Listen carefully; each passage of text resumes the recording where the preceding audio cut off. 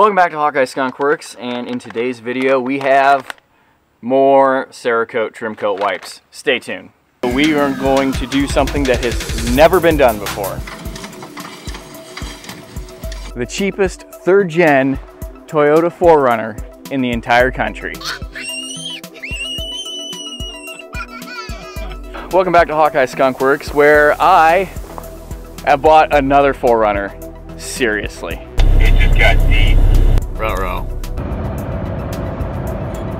Dad, everything is blowing!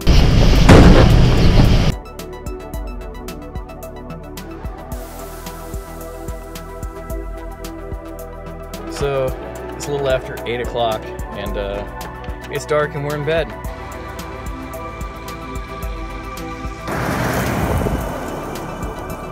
Well, we finally got unstuck. That was a little ridiculous. Welcome back to Hawkeye Skunk Works, to a much overdue video. So I'm sorry about that. Well, all I can say is life. Life gets in the way. As you guys probably will remember, so it's been like a month ago, so it really hasn't been that long ago. We did some Cerakote trim coat on my dad's Xterra, and after I dropped that video, the guys over at Cerakote actually sent me a message and gave me a phone call. So they really liked the video, asked my opinion on the product, and they offered to send me some of the gloss trim coat to use. Because if you remember, we did the satin, or the flat, and I think it's called satin. And I'll link that video down below.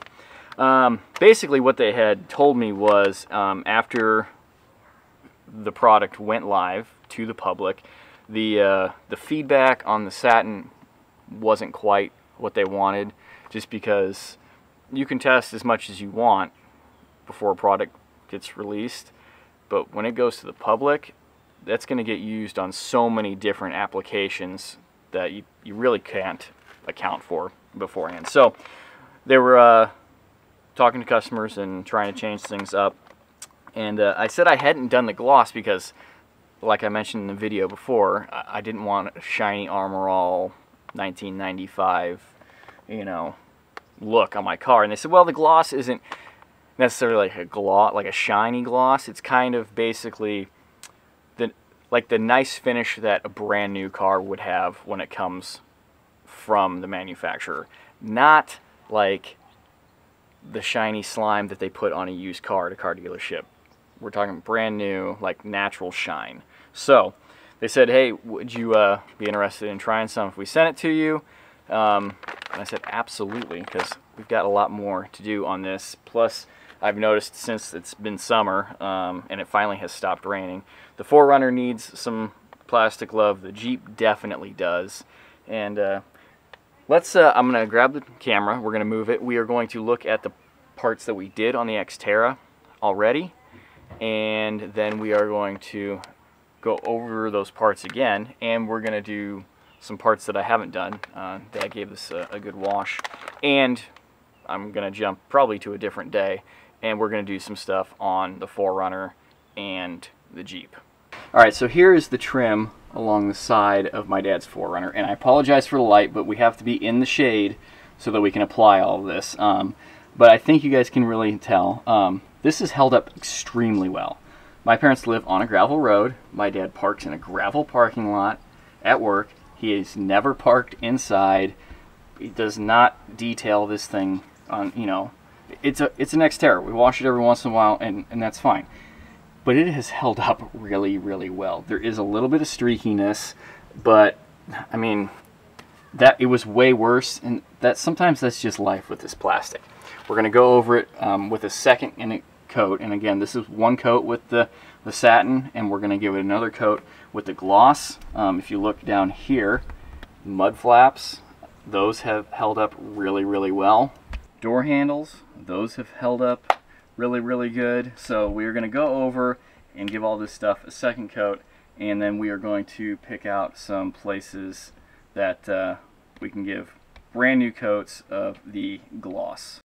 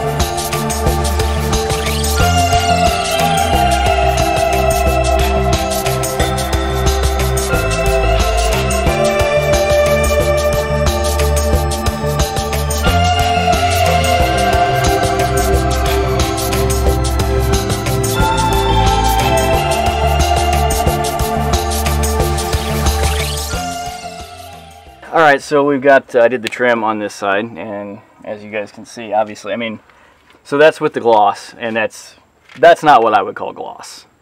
It just looks factory new, yeah, to me. Looks like the semi-gloss, doesn't it? I mean, maybe a little bit more shiny, but not looks good, though. I think compared it looks, yeah.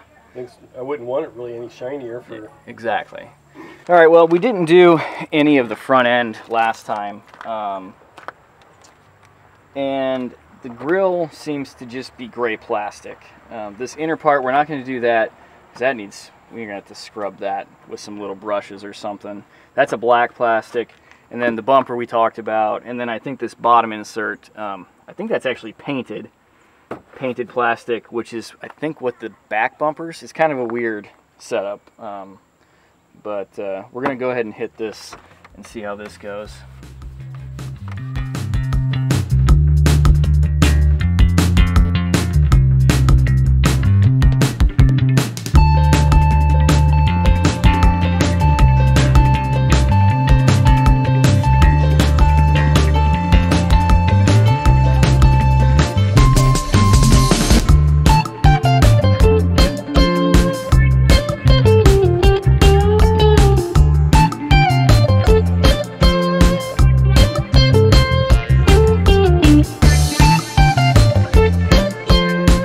Do a lot of the inside of this car too with these wipes, but it's still got tons of dealership shine all over it, and we're gonna have to do a lot of cleaning to get it taken back down to just bare natural plastic.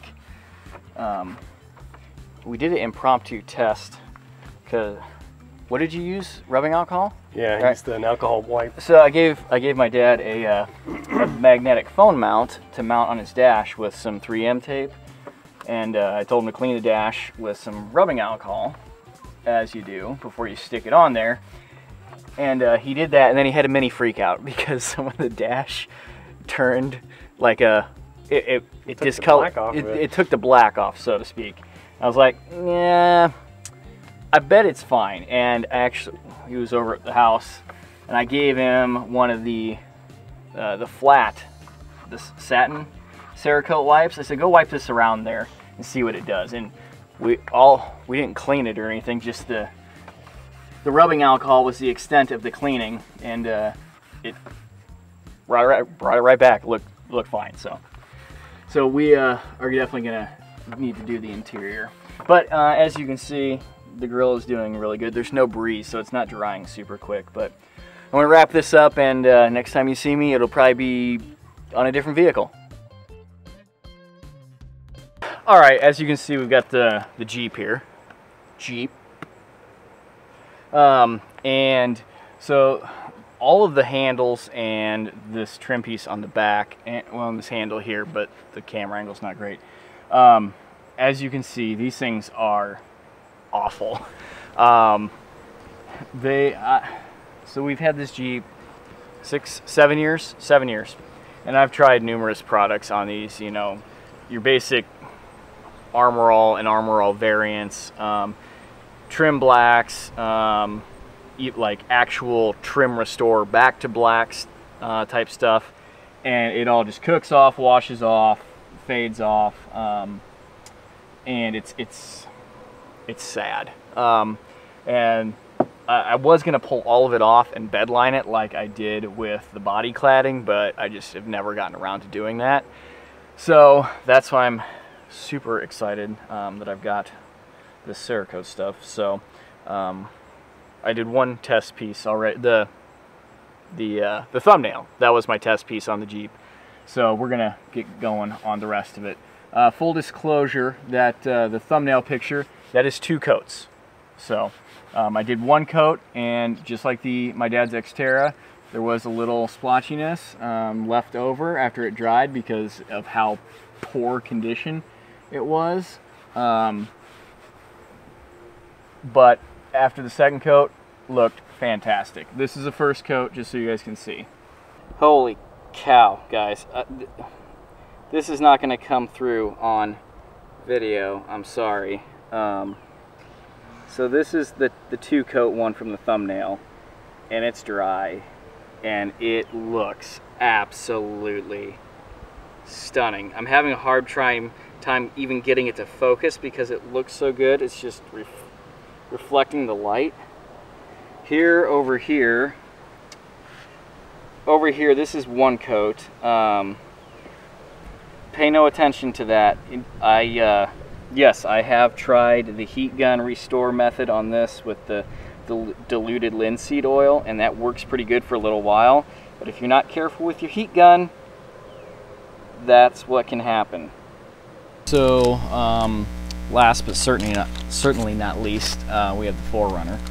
I already did some of the spots, like around the mirrors. Those were actually so faded they were rough. Like the fibers in the plastic were getting rough. And then we've got this piece in the back. It only shows up to like here once the hatch is closed, so I'm not that concerned with it. I think at this point we all know this stuff works. Let me get down so where you can actually see. This is a really light gray, so the transformation is not going to be quite as drastic as the Jeep. Can I just say that, so I did that a couple days ago, and I've been driving it back and forth to work, obviously. It looks so good. I cannot believe the transformation on those door handles on that Jeep. It's insane. So, yeah, I already did a coat on, 1 coat around those mirrors, like you saw, and I did the mud flaps on this, which were pretty sad. It was a pretty drastic transformation there. And after I get done with this, we're gonna hop up and do the cowl underneath the windshield wipers, give that a coat as well. So you can see right through here, I've cleaned it. It's just really faded in that groove there. Ooh, this is gonna finish darker than that back piece. That looks, you don't realize sometimes how bad these plastics are until you, wow, look at that. All right, y'all, thank you so much for watching the video. I hope it helped you out. I can, without a doubt, 100% say that I suggest using this product on your plastics. As always, your results may vary. Make sure you follow all the instructions, test your spots, etc., etc. But I've done it on 3 vehicles with lots of different types of plastic, and I'm really excited. And I've tried other back to black type products. So I will drop a link in the description below, of course, to head on over to Cerakote's website to pick some up. Again, thank you a ton to Cerakote for getting in contact with me and sending me out some more wipes to test out. Again, I apologize that it took so long, but I hope you guys found it informative. And as I'm looking in the video, that rifle case could probably use some trim coat, which is rather fitting. So on that. Head on over to Instagram and Facebook. Follow me along over there. Lots of stuff over there, a lot more often. Comments down below. As always, I always respond. Email me, hawkeyeskunkworks@gmail.com. Hit that subscribe button, hit that like button, hit those notifications. Until next time, thank you for watching. Take care. Goodbye.